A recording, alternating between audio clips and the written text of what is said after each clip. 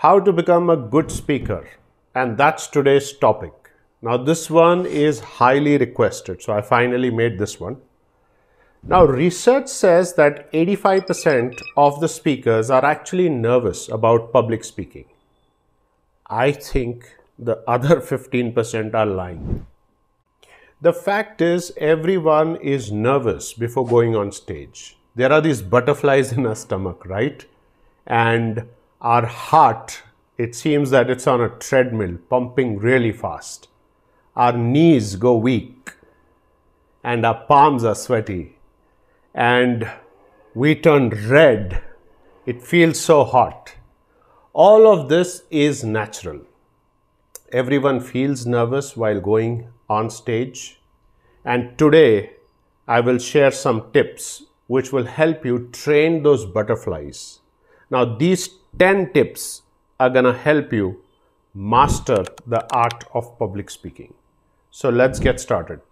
Now these tips are divided into these 3 sections. The first one is the preparation section. All of what happens before your D-Day, before the day that you're about to present. The second one is the pre-stage section. This is when you're in the green room or backstage before you hit the stage.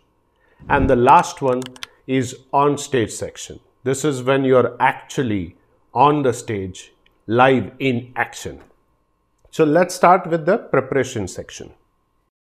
So tip number 1 is know your audience. Understand what kind of event you have been invited to speak. Understand if it's a college event, if it's a corporate event, if these are group of professionals, which industry do they belong to? What is the topic? It's very important to focus on the topic, because if you know what the topic is all about, you'll be more confident and comfortable presenting it. Based on your audience, you need to customize and tailor your presentation. Your presentation should suit the audience. And in your presentation, there's broadly 3 parts, right? You have the opening, you have the body, and then you have the closing. Opening and closing, very important, and we'll talk about that. Tip number 2, spend time on your content. Make it very creative. Keep the slides very light. Don't make it heavy. Don't put a lot of content on the slides. Now, I have seen leaders who have a lot of content on the slide and they say, oh, this slide might be an eye test for you, or, this is a busy slide. But why put a busy slide? Now, research says that the moment the audience see a busy slide, they lose interest.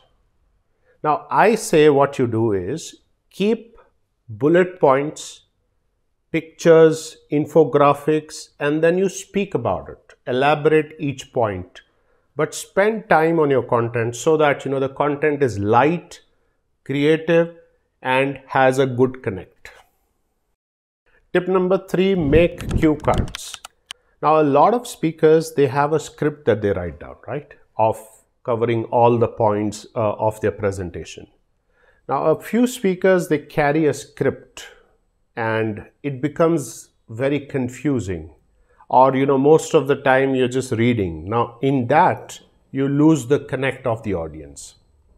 So my suggestion is to make small cue cards which have pointers of what you need to speak, and you can carry the cue cards, that's absolutely fine, but make sure that you cover all the points or the important points that you want the audience to take away. Now let's move on to the next section, which is the pre-stage section. This is when you are in the green room, sitting and getting ready to go on stage. Now your mind is running at 100 kilometers per hour speed, because these 2 monkeys are continuously throwing thoughts in your head. Let's talk more about the monkeys. Tip number 4, feed the good monkey. Now in your head, you remember when we used to watch cartoons, there used to be one voice which is the angel and the other voice which is the devil. Similarly, we have the good monkey and the bad monkey.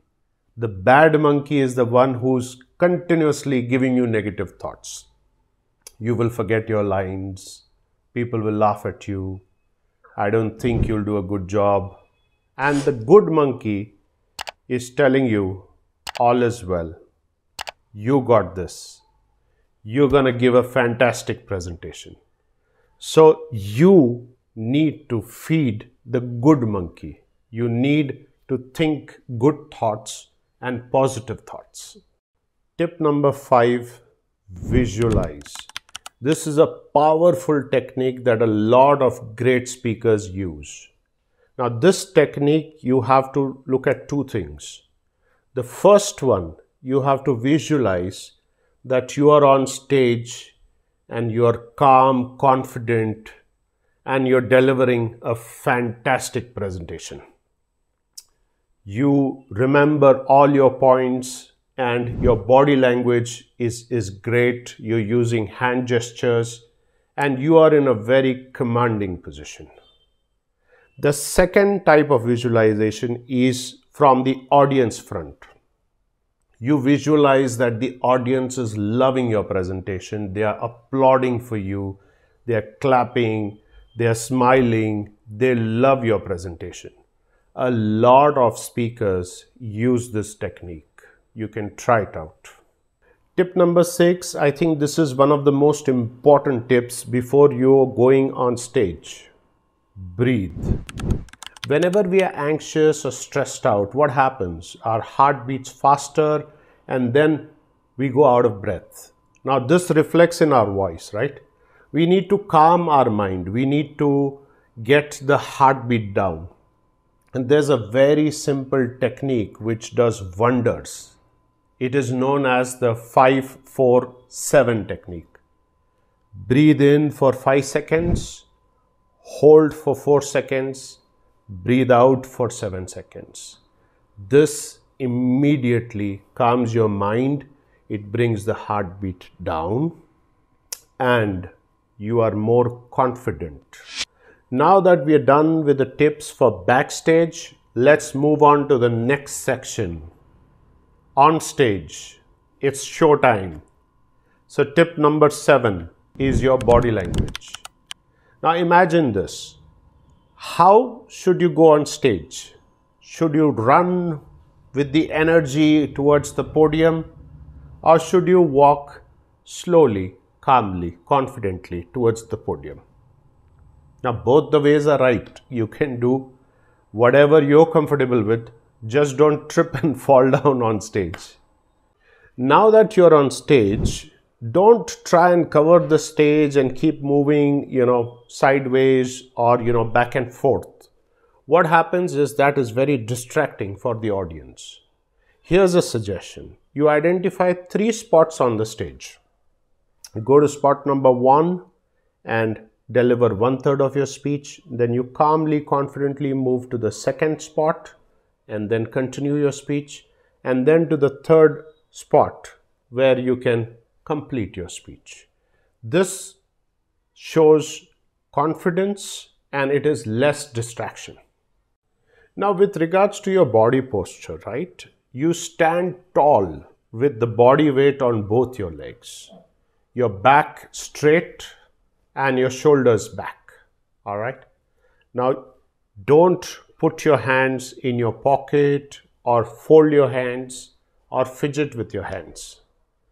Use your hands to emphasize on your message. Use hand gestures to make a point, to prove a point. Tip number 8 is probably the most important part of your presentation or your speech. It is your delivery. So when you are starting, focus on the opening. Look at building the curiosity. So start with something that the audience is not expecting. A date, a quote, an incident, a story, a question. Or do something which they are not expecting.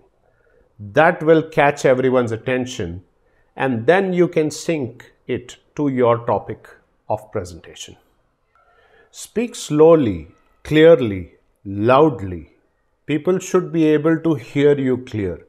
So normally if you're speaking at a decibel, try and pump it up a little bit to show that energy in your presentation.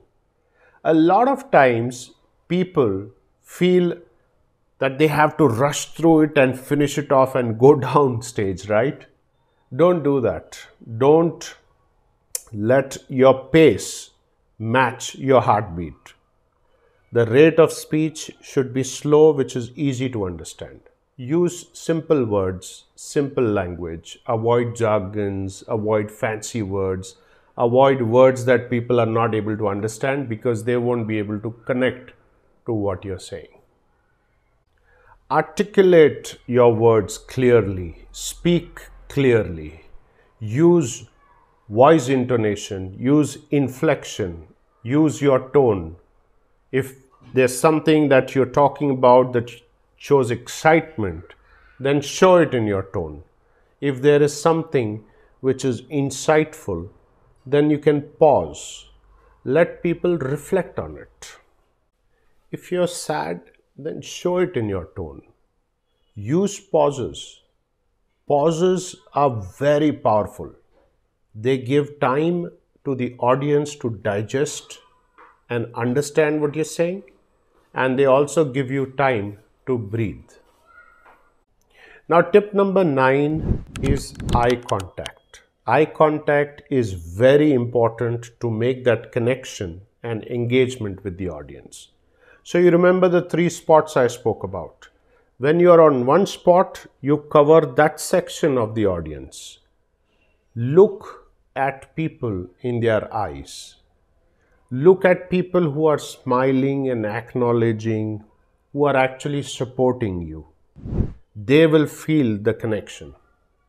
Never look at the ceiling or the floor or at one section of the audience throughout the speech. So when you go to these 3 spots, just try and cover left, right, center. Left, right, center. So that way, everyone will feel connected to you and would follow what you're saying. And the last tip, tip number 10, practice, practice, practice. You will become perfect, you will become better only if you practice.